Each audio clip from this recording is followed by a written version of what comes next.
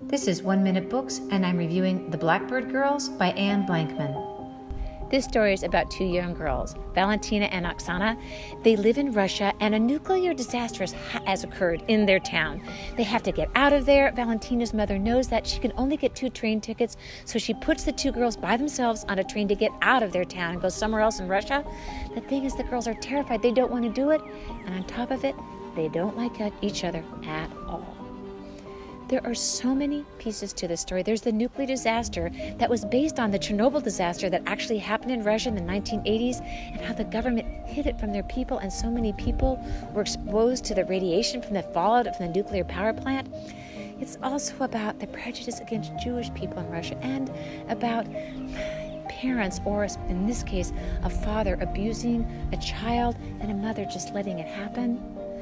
But there's also this wonderful piece of a grandmother loving her child and a friendship developing with 2 young people. If you like books that are going to deal with tough issues, are going to be about friendship, and are based in a disaster that actually happened in the 1980s, you're going to like this one. Give it a try.